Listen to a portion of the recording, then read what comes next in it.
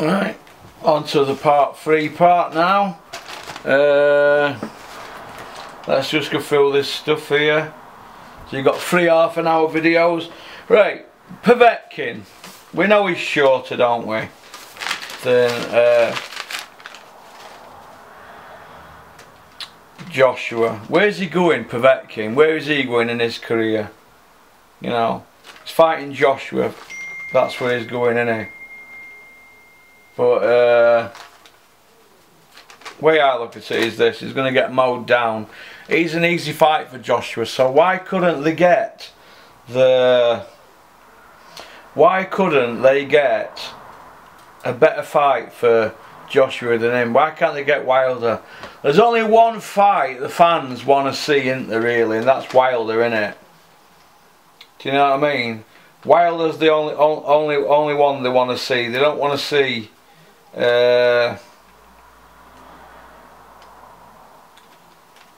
anything else, do they? We don't want to see anything else except that, do we? That's how I look at it. But well, it is what it is, isn't it? It's just one of them things, isn't it? There's nothing we can do, is there? There's nothing we can. There's nothing we can say or do that's going to change that, is there? They're going to fight, aren't they? Povetkin and Joshua are going to fight. Wilder, I don't think they want that fight, do they? 455 days. Do you know what I mean? 455 days. That's craziness. That is utter craziness for the fight not to happen. But Kell Brook, what is going to happen to Kell Brook now? What's going to happen to Kell Brook? Hey? What's going to happen to Kell Brook? Where's he going? Where is Kell Brook going? Hey? Where's Kell Brook's career going? It's like on hold for Amir Khan, isn't it? And Eddie's trying to make the Manny Pacquiao fight, which Amir wants, which is a pay-per-view fight in England at 147. So Kell's not in mix, is he, really? He's like become the forgotten man, hasn't he? He's become like a spare part, hasn't he? Kell Brook's become a guy at the Ingle gym now where people are saying, who's that guy stood behind Billy Joe Saunders? Oh, it's Kell Brook. A bit like, who's the big guy stood behind Errol Graham? Oh, it's Johnny Nelson. Kell Brook has become the Johnny Nelson of the Ingle gym in the early 80s, hasn't he? When Bomber Graham was the king. You know, and then as years went by, people used to say, who's that guy stood behind Nazim Ahmed, the big guy? Oh, that was Johnny Nelson. In fact, Johnny Nelson's been stood behind everybody. Who's that guy stood behind Ryan Rhodes? Johnny Nelson. Hey, we're hammering Johnny Nelson today, but he needs hammering, doesn't he? Joe Joyce against Nick Webb. Has Joe Joyce signed the fight? Well, we don't know. We don't know, do we? But anyway, I think we need to talk about last night's boxing, don't we?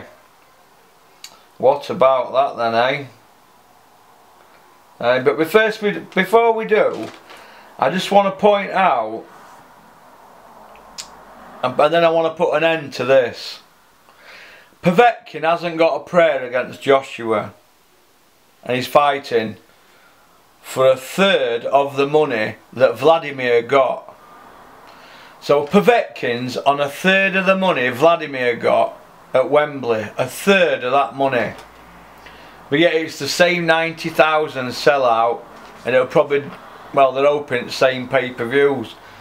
So where's all that other money going? Is it going to Joshua, or is it going to Eddie Hearn and Sky? Because when you've got people like Takam and Povetkin fighting for that kind of money, somebody's creaming it at the top, aren't they?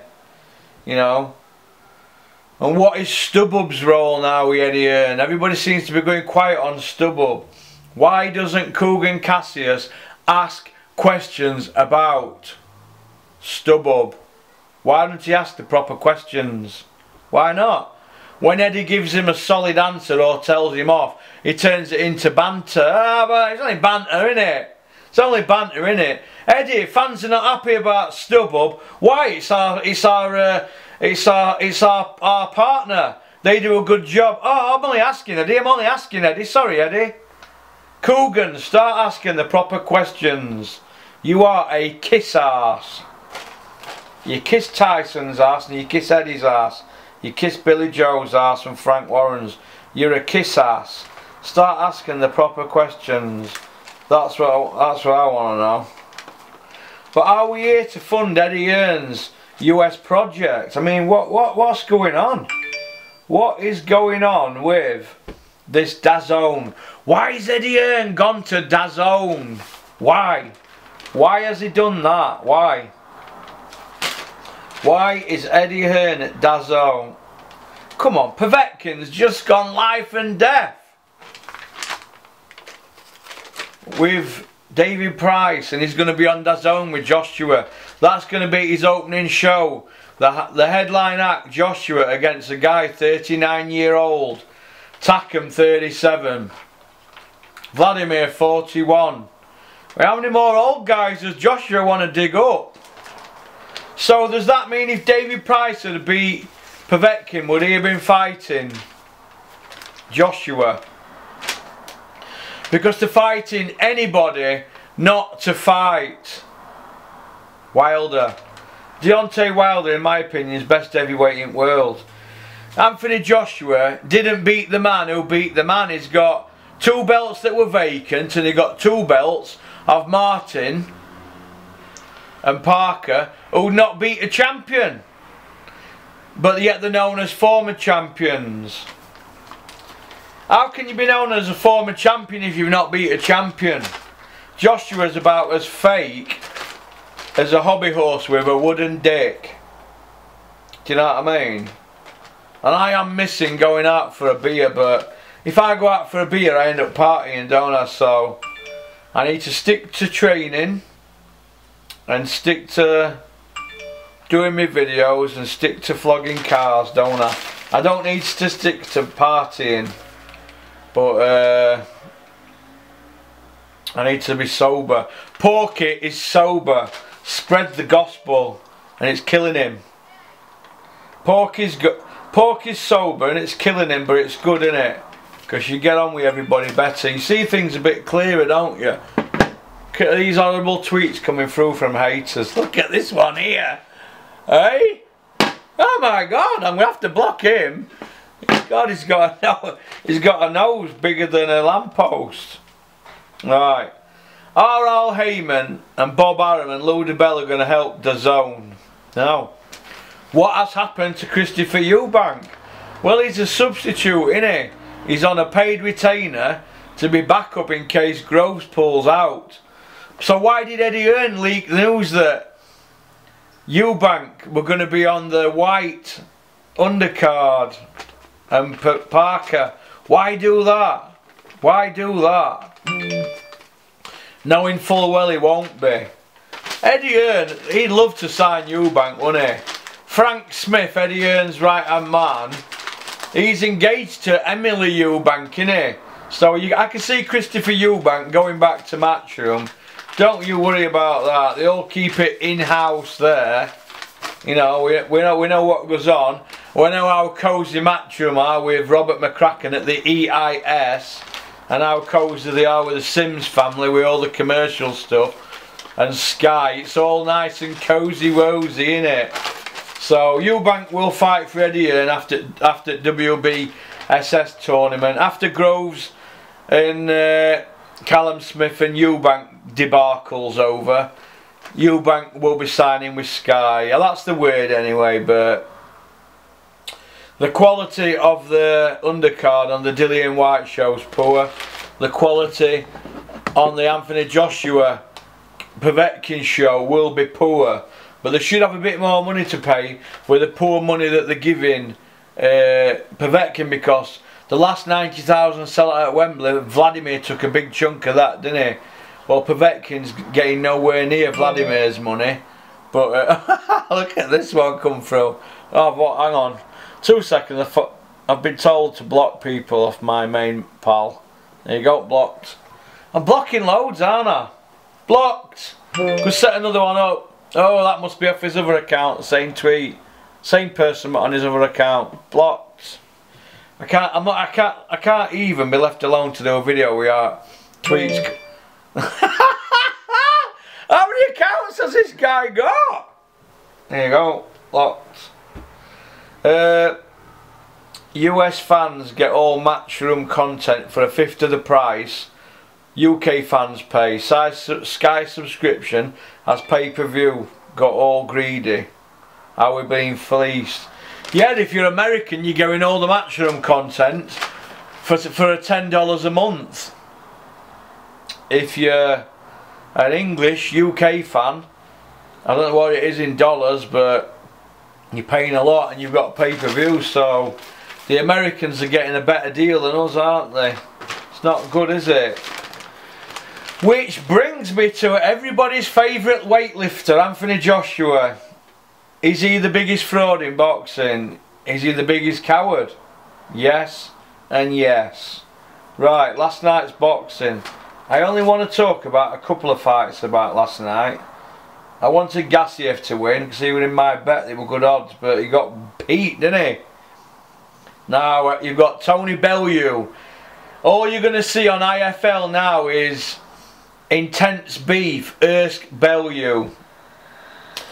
Ersk will beat Tony Bellew, but Gassiev didn't really have a plan B, did he? He just did the same thing all night, didn't he? So it was a pretty easy fight for Ersk, but Ersk hasn't got the power to trouble Joshua. Joshua will walk him down. He's not big enough to fight him. Will they put Ersk in with Joshua? I can see Kalle Sauerland doing it. He's finished off more fighters than God knows what. Kalle Sauerland and Eddie Hearn have got two things in common. They both like to party and they both like to throw fighters under a bus. Ask Brian Rose. Ask Callum Johnson in a couple of months. Ask Jamie McDonnell. Ask Gav McDonnell in a couple of months. Ask Lee Purdy. Ask Paul Smith against Andre Ward. So ask Kalle Sauerland against, after Ersk fights Joshua, if he fights him. I don't think it'll be Ersk. I don't think Wilder's going to sign for not for the money they're offering, not for the money it's going to generate. I think you're going to see Miller against Joshua. Eddie Hearn's already started promoting that now, hasn't he? Miller gate crashed the Povetkin party, didn't he? So I could see Miller against Joshua on DAZN and on Sky pay-per-view. I can see Miller coming over to Joshua against Povetkin and screaming and ranting and raving and eating Burger King burgers or McDonald's, and Eddie Hearn trying to get a commercial deal with the Simsers and Ice Cream Man's here. Ice Cream Man. Yeah, lovely. If I were up at my kids' house now, they'd be wanting an ice cream. I could see Eddie Hearn trying to get a commercial deal with McDonald's or Burger King or KFC for big baby Gerald Miller, but I can't see Miller beating Joshua. I don't see Povetkin beating Joshua. I see Povetkin getting beaten up over 12 rounds and doing a Parker. I see Miller getting knocked out against Joshua. I see nothing but trouble for Povetkin and Miller against Joshua. Last night's boxing, I just want to talk about two fights, the ones I watched. I didn't watch every single one. Liam Smith, thought he put a brave effort up. He got beat, and now the Smiths against former champions, current champions and future champions. They've gone 0-12, haven't they now? So the Smiths have not got a win over a former world champion, a current world champion or a future world champion. 0-12 at top level. Now, is Joe Gallagher the man to take the Smiths forward? I don't know, but they're failing at top level, aren't they, with Joe? Joe's an ex-trainer at Year. How did he get that award? Must have been Crawler. Must have been a couple of wins Crawler had.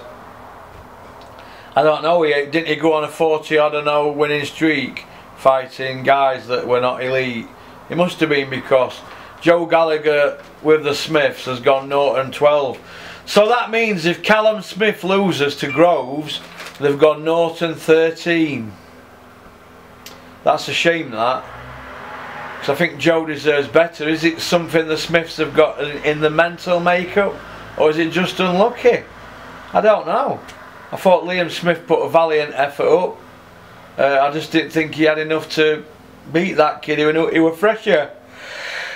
So, it is what it is, isn't it? It's just one of them things, isn't it? Now I want to get to Tony Bellew. Ersk and Bellew. God. Well, Tony Bellew needs to stay off social media, in my opinion, and concentrate on being an happy person with all them free pay-per-view monies, with them free banks that he robbed, because he's had it off cleverly. And the 2A fights, free pay-per-views Tony Bellew's had. He has had it off big time, let me tell you. Big, big, big, big time. Unbelievable. The amount of money Tony Bellew's had for what? Tony Bellew's never won a belt that wasn't vacant. And he's now in the mix for Ersk, Tyson Fury, Andre Ward, Adonis Stevenson, and generally any guy over 40. So, or any guy inactive or smaller who's shot to bits. Tony Bellew, he's a promoter, isn't he? He puts his promoter's mask on, but I don't think he'd fight Ersk. I think he'd get beaten up. Too fresh. He's had 15 fights, Ersk. He's got no mileage on clock. And Tony Bellew, he definitely won't fight Wilder. He says he's too big at 6'7", but he wants to fight Tyson Fury 6'9". I don't get that, do you? So I don't really know what to make of boxing at the moment. It's all a bit of a mess, isn't it, really? Eddie Hearn's not telling the fans the truth, is he? People need to understand that Eddie Hearn is an accountant's son. He's a numbers man. They look at the numbers, they study things, don't they? They study things. He's got a good PR in IFL.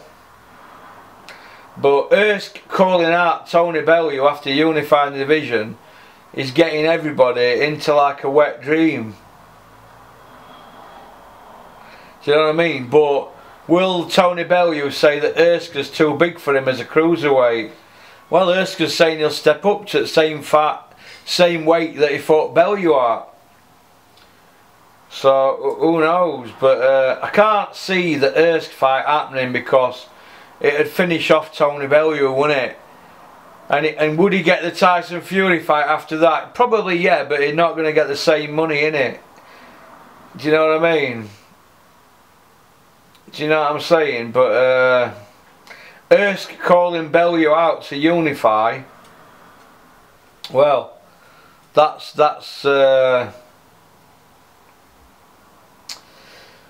tells you that he's been told to do it, doesn't it? By Callum Sauerland. But we'll see, won't we?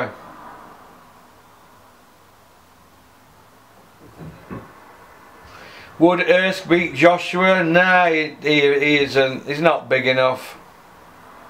But could AJ live with the pace of Ersk?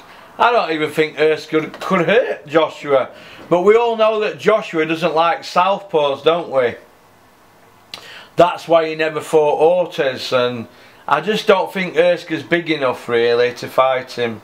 I don't think he's big enough to fight him. So it is what it is, isn't it? But it's all good. It's all good news, isn't it? It's all great. You know, boxing's on a high. Do you know what I mean? It's just one of them things, isn't it? But people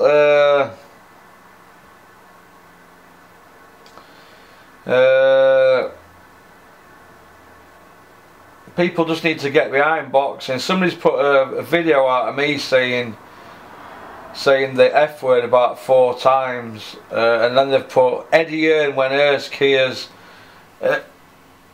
when he hears Ersk has called Gassieff out. Fucking hell! Fuck! Fucking hell! Fuck! People are just there's some sick people taking inserts of my videos out.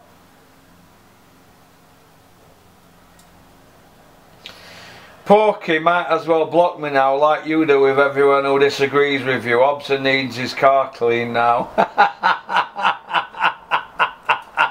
That's a good one, that, isn't it? That's a good one, that. I like that one. I like that one. That's brilliant. That's brilliant. Porky may as well block me now. Hobson needs his car cleaned. I ought to send him a picture, didn't I, of Dennis's car. Do you know what I mean?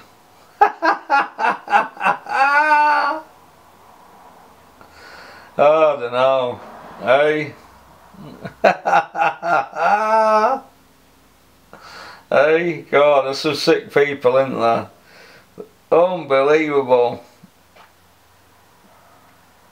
What can you do? What can you do? What can you do? Ultratech Sports Raw. They should have a super final boss stage for this cruiserweight WBSS final where the winner has to defend all 4 belts against Lawrence Okolie just to make sure the winning off Gassieff is the real champ. You don't think they're going to put Lawrence Okolie near Ersk, do you?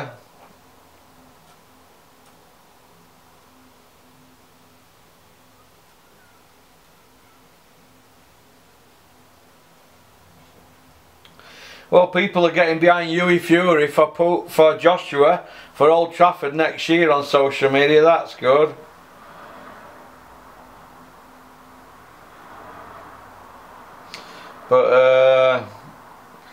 But yeah, it's just one of them things, isn't it? One of them things. But what can you do? It's what can you do? It's do you know what? I'm a bit disappointed actually with social media at the moment. I spoke to somebody yesterday and they told me about somebody who I thought were alright, and they've been sending me proper awful tweets off his other account. Guy who works in boxing, and so, and then this guy who knows this guy very well told me, and it makes you wonder what people, what sort of jealousy is about, isn't there? But it is what it is. It's onwards and upwards, isn't it? So, but I'm looking forward to this week. It's a new stage in my life. I'm going to be working with my mates. And I'm not going to say who, because it'll all come out in open who I'm going to be helping in boxing, and I don't want to be the person that breaks the news, so keep an eye out, because you're going to see me bouncing about soon. And it's nice that people can help you out in boxing and say, do you know what, I'm going to help you out because you're a good person. And I like that, because old Porky's not a bad lad after all, is he? But which brings me to Liam Smith. I feel for him, and he'll come back again. I want to see Liam Smith Kell Brook on BT Sport. There's a lot of rumours doing round that Kell Brook could leave Eddie Earn. Well, let's hope he does leave Eddie Earn and go back to Frank and get the Liam Smith fight, because that's a great domestic pay-per-view, innit? In my opinion. Because he's not going to fight Khan, is he? He's not going to fight Khan. But these videos are going to be out Monday, Wednesday, Friday. There's 3 30-minute videos, and this, I believe, is coming to the end. This 30-minute one. I've enjoyed doing it without having to put my ugly mug on the camera. Because let's face it, I'm not exactly Tom Cruise, am I? But what can you do? What can you do? Oh, somebody's showing me some love on Twitter. Oh, ain't that nice? Ain't that nice? But Porky, you're a fat nobody, but I like your videos, hope you're well. Oh, that's an half alright one, isn't it? I'll like that one. But yeah, I'm looking forward to the next 10 week. Going to be very interesting. I'm going to be doing a little bit and keeping my nose and snout about and my camera. I'm going to have access to certain things, and I'm going to get myself even fitter. I'm enjoying training again. I don't mind the pad work. I'm not a big lover of weights, but I'm training with a guy called the Specialist. He's got me lifting a lot less, but they call it less for more, don't they? You don't need to bounce 80 key, 100 key off your chest to be strong. You need 40, 450 key, and to do it concentrated. I'm learning that, and I'm getting some good results, and I'm happy with my fitness at the moment. I do miss going out and having a drink, and I don't miss getting partying and then going home and looking through fucking blinds all night, paranoid to death. So I don't miss that, and I don't miss spending £200 a weekend on that shit. So big turning point in my life 3 years ago. So I'm in a good place. I'm in a right good place at the moment. But I'm looking forward to the next 10 week, and I'm very, very, very, very, very, very happy. Things are going really good. Car picture's going good. I know somebody stabbed some of my tyres the other day down there. But that's what you get in it. Probably somebody off one of my Porky fans. But I had 4 spare tyres. So, given me by a kid Park Warns, we got them on in space of an hour. So, and car's just been sold, so it's all good. Big padlock down there now, and cameras up. But that's life, innit? That's what you get in it. It's life's full of horrible people, and there's a lot of keyboard warriors about, isn't there? But am I a keyboard warrior for criticising Eddie Hearn, or a blogger for doing these videos criticising pay-per-view? Well, we're paying £20, aren't we, for pay-per-view? £20 for pay-per-view, but what are you getting for it? We're getting everybody's favourite weightlifter fighting nobody's, aren't we? So it is what it is, innit? That's just my opinion. So peace out. Shout out to @LeadRightRico, who's going to put these into Monday, Wednesday and Friday. These free 30-minute videos, or free 29-minute videos. If this goes off at any stage in a minute, I just want to say goodbye to you all, and there will be 3 more videos done for next week. And there's going to be some footage from my gym this week, and you're going to see me bouncing about. So I'm going to be helping one of my closest friends in boxing. So all the best to all you Porky followers. I'm not going to call you fans, because I'm not famous. I'm just a fat kid on a web camera who knows it. Oh, fucking unbelievable.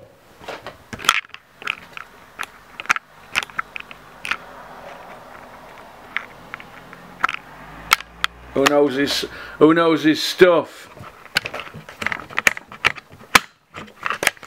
Shit.